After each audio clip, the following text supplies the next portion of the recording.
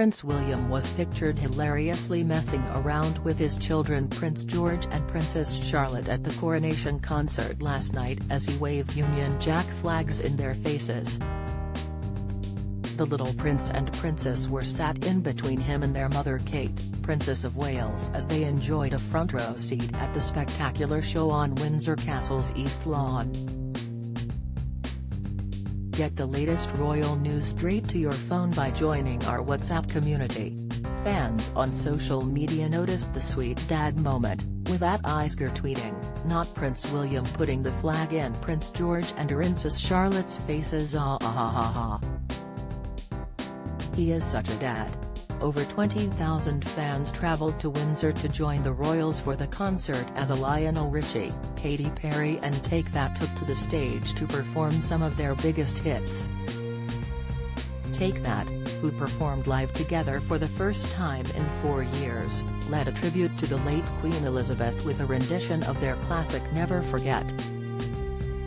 Actor Hugh Bonneville hosted, with celebrities including Tom Cruise, Hugh Jackman, Pierce Brosnan, Dame Joan Collins, Amanda Holden, Hamza Yassin, Giovanna Fletcher, Odi Mabuse, Richard E. Grant, Bear Grylls, Dynamo, Alan Titchmarsh, Tracy Emin and Sir Tom Jones sending in videos of good wishes for the monarch. Muppets Ms. Piggy and Kermit the Frog were 2 surprise guest performers, with Kermit even appearing in the royal box. The most emotional moment of the night came when William gave a heartwarming speech dedicated to his father the King, whom he referred to as Pa. He told Charles, "We are all so proud of you," before making a touching reference to his grandmother the Queen, saying he was sure she was keeping an eye on us. The rest of the royals watched on as William made the speech, with Charlotte looking delighted as her father stepped out for the speech, pointing at him and nudging older brother George to capture his attention.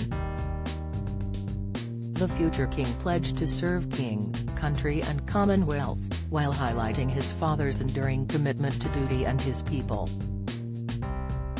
He said, "For all that celebrations are magnificent, at the heart of the pageantry is a simple message.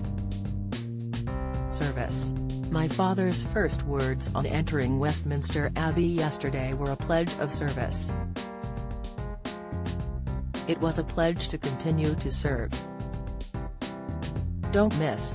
Prince George and Princess Charlotte can't hide delight at Miss Piggy." Latest, blind and autistic Lucy leaves royals speechless at coronation concert. Spotlight, Charles and royals show off dance moves at coronation concert. Reveal, because for over 50 years, in every corner of the UK, across the Commonwealth and around the world, he has dedicated himself to serve others, both current and future generations, and those whose memory must not be neglected. Take the natural world. He warned us of the risks to our planet's health long before it was an everyday issue. For the Prince's Trust, it has supported over 1 million young people, many from disadvantaged backgrounds, to realize their ambitions. And, perhaps most importantly of all, my father has always understood that people of all faiths, all backgrounds, and all communities, deserve to be celebrated and supported.